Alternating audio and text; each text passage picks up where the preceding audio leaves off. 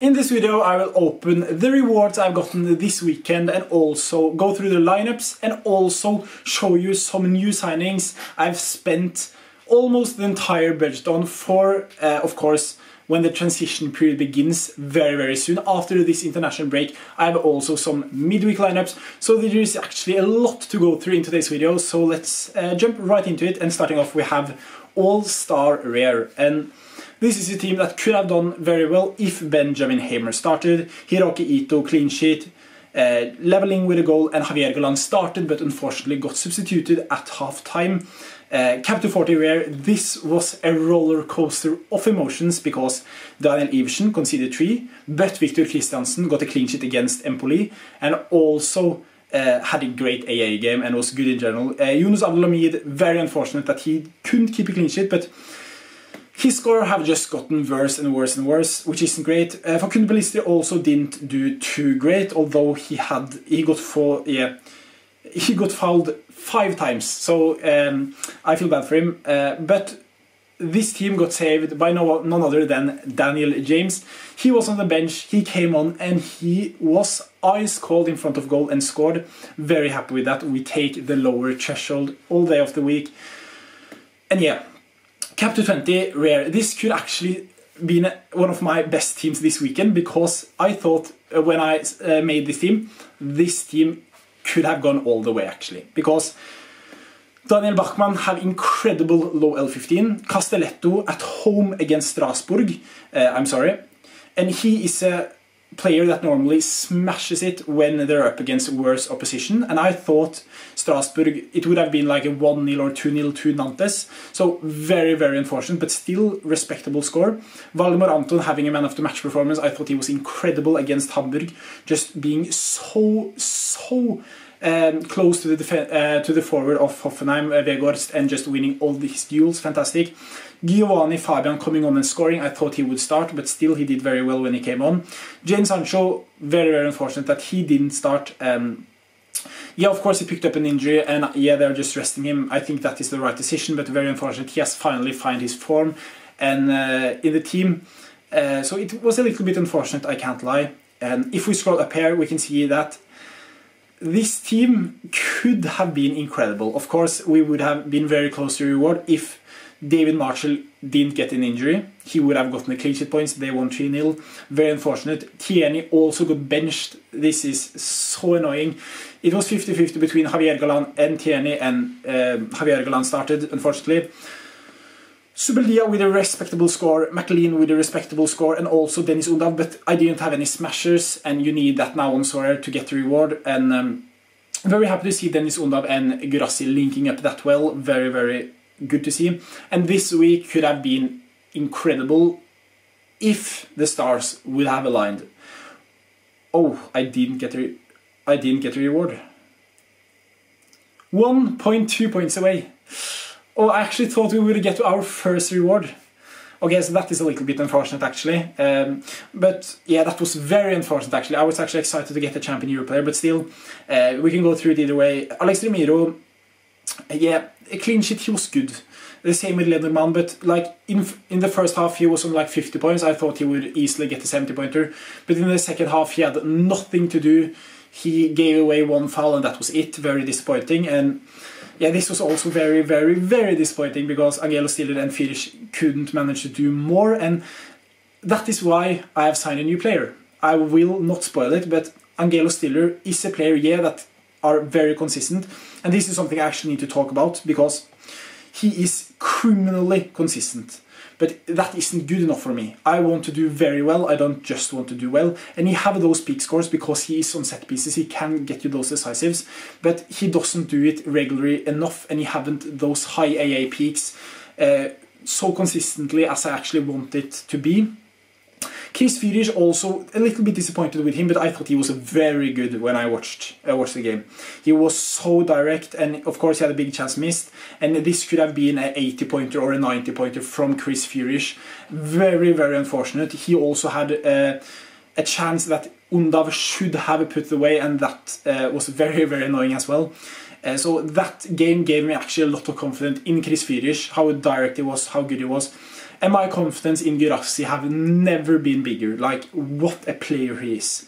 He can do actually everything. He is so good, so many attempted assists, so influential, in the heart of everything Stuttgart is doing.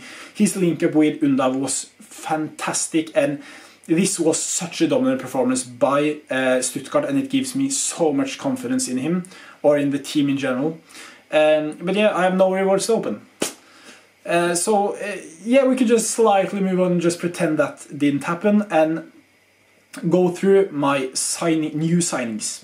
Of course, you know I have signed a new goalkeeper, Sarkic, but you don't know I have signed 2 new players, and that is Maximilian Mittelstadt and also Harry Wilson. And you probably wonder why I have signed Maximilian Mittelstadt's all-season card, because of course he's a Stuttgart player. I have a Stuttgart collection, and I will explain you why. Firstly, let's go to all his cards, or we don't need to go to all his cards, or we actually do, because there are some new cards listed. I need to just check that I haven't over... yeah, he got bought right now, I think. He got bought right now. Won an auction. Oh, yeah, nice, okay. Sorry about that. That is also why I bought him. Okay. Let's look at the screen right here. I traded with Dorij Badji. I have butchered his name most likely. He listed this Maximilian Mittelstadt for $126, I think. And there were 2 other Mittelstadts, the same season card, one for $110 and one for $126. Another one at the same price. But like the thing with this is that he had a level 20 card, first of all, level 20 card, incredible, which also was a jersey mint, so I will get automatically when buying him a 1% boost, I mean. And of course they take away a lot here, that is very unfortunate. So he is on a 7% level bonus, which is very nice. And if I would have bought the new season card of Mittelstadt, I would have only gotten a 2% boost from the collection I already have. And also I would most likely get a level 0, or I mean like the lowest level, like level 5% collection bonus, but I would have gotten a 0% level bonus. I hope that makes sense. And the reasoning for me going for this then was because I thought it isn't so close to the end of the season, and also $10 or $15 away from 129 euros. It's pretty fair. A little over 10 for a jersey mint, which is a which is on a way higher level, I mean. And also I saw this card got sold for 156 euros, so I didn't know how high this card would have actually gone up. And if I would have been in that auction, the card would have most likely came up to 140 euros or something. So looking back at it, I'm pretty happy with my decision, because I get a good percentage card. And of course it will be harder for me to fit him in in-season competitions, but that is a risk I'm willing to take. And also if I want to trade him with a new in-season card, I can just do it, pay a 10 euro extra mark or something. Because I'm very tempted to... I will talk about that a little bit further as well, when it comes to my real plan behind this. Because of course I want to have a Mittelstadt collection, and I want to buy the whole Mittelstadt collection, but you know me, I don't want to do it halfway. Like, I have actually done it halfway because I bought him as a Hertha Berlin card. But you know what I'm talking about. I'm talking more about the goalkeeper situation with Nubel, and you know me, I don't want to risk it if he, for example, gets if he becomes a bench keeper for Bayern München next season. But so that is like the main reason, and I want Mittelstadt because I haven't even mentioned why. Just look at these incredible scores. Of course, you have an uncertainty that he have been a bench player for a long time, and that is a little bit scary, but looking at these recent scores, I think he will keep it up. He is so offensive with Chris Führich, just incredible to watch, and also has been called up to the Germany squad. That is also why I bought him. And I will, like in many cases, the lineup will then be, in the goalkeeper spot we'll have, of course, Alex Remiro, Mittelstadt, Führich, Undav, and also Guirassy. Those will be the 5 players I will most likely put in each week in Champion Europe in season, which is just for me just so strong. And I will also tell you like the new players I'm trying to buy now. But firstly, let's talk about Harry Wilson, because he's an underdog. I will very soon tell you why I've bought Harry Wilson. Firstly, he have those high peak scores, but that isn't the main reason. I got him for a pretty fair price in my opinion, €22, and he got sold for €30 a little bit later, which just gave me the confidence that this was actually a great purchase. That is because I can just show you this fastly. The midweek lineup this weekend, because we didn't have a midfielder in cap to 40 rare, so therefore we bought Harry Wilson. And this lineup is very strong. I went for the middle target. I could actually play this team in All-Star or cap to 70, but I think if I don't have confidence that this team will hit 390 points, should I actually play them in All-Star competition then? Like, that is like a little bit conflicting, because I could have either just changed this to 390 points and then play them here and try to get the 390 point mark and also get some rewards on top of that. So I think in general this could backfire, but in general you never know with Wales. They may concede to Finland, and then this team have no chance of getting the highest point mark and also doing very well in All-Star and make it be actually worth it. The same with limited, team that could do decent, just depending on Kiefer Moore starts and also Robin Lod playing against Wales, and I have Danny Ward. So I will be very lucky if this team actually hits 340 points, but we have Harry Sotar. He's incredible for Australia, so hopefully he smashes a 100 or something. But yeah, my plan in general now for the transition period, some of you have asked, I will probably sign some new players. I will probably make specifically videos about that. The only downside is that I don't have too much in my wallet, €150 altogether. I want to buy a new goalkeeper in Champion Europe. I want to, of course, finish the collection in Collection to Glory. I've spent a lot of time on that. I also want a new forward from a championship side, pretty strong. And one player I've looked at for a long time now that I really like and I really want to buy, that is Ashley Barnes. Barnes here, not Ashley Barnes from Norwich. $10, a team that scores a lot of goals. He takes penalties, he plays pretty consistently, and he also actually have a double game week in game week 463 against Plymouth and also Leicester, which is very nice. And I think there is a lot of championship teams having double game weeks that weekend, so it may not be that strong to have Ashley Barnes.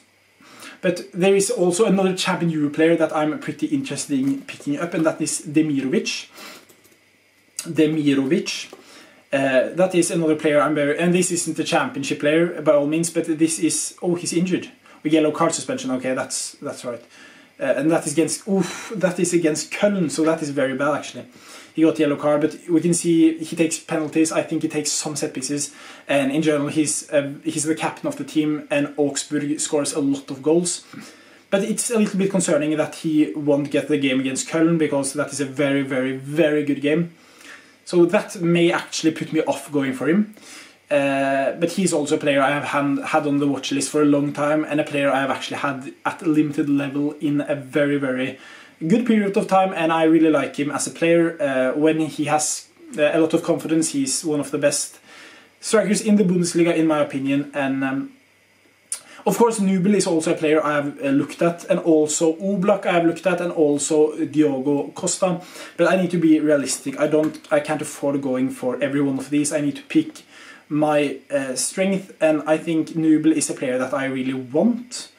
But he's a player that are pretty expensive, €260 here, €202 here, which is a very fair price. But this is a player I want to have in my Stuttgart collection in specific, to also contribute getting that bonus. And also another reasoning for me actually wanting to do this and having another goalkeeper is that I want to participate in the Champion Division. And of course the only goalkeeper I have now is Remiro. If I go to Alex Remiro. And he is good enough, yes, but in terms of his price he has gone down a lot. He has gotten a clean sheet recently, which is nice, but if we go to his 380, yeah, that is fair, but his new season card, 300, yeah, 300. To be fair, he has some very good fixtures upcoming here. 4 out of his 5 next fixtures are very great, but one thing is, for example, in game week 465, we can see here that that Stuttgart have a fixture, but Real Sociedad doesn't have a fixture. So that is one thing that is very, very bad for me, because I want to play in that game week. So if, for example, I buy Nubel, I can go for a full Stuttgart collection away against Dortmund. It's a tough fixture, but it's a game, or it's a fixture where I know Stuttgart can just go there and win 2 or 3-0, and I could be on for a good finish. Of course, you never know with Stuttgart, and that is something I really like, and that is also another reason I want to go for Nubel. But of course, as I mentioned, the big downside is that you don't know where he's heading. Like, it would be so extremely annoying if he just left, like completely just abandoned Stuttgart and joined Bayern München, getting a spot for the remainder of the next season, which is something you don't like to see. But yeah, that is my plans for the future, and hopefully I can perform this midweek. Do you have any midweek or international break lineups? Please leave that in the comments, and I will catch you next one. Bye bye, and take care. Peace.